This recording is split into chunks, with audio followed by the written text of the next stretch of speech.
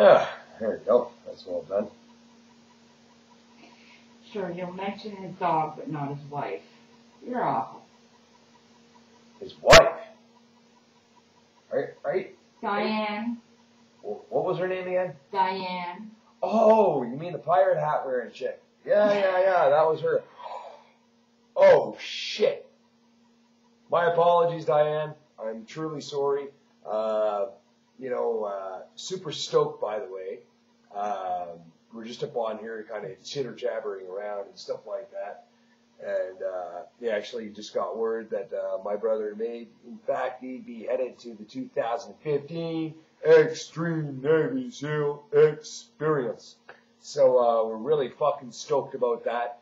Dave, man, don't give up on it, bro. Make sure you get down there. Make sure you fucking really follow through, bro. I think it'll just be such a positive experience for you.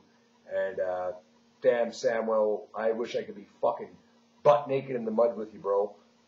You know what I'm saying? Minus 63, not a fucking problem. You've been to the Arctic Circle, you've been all over the fucking world, bro. So, you know what I mean? Travel the world in 7 seas, brother.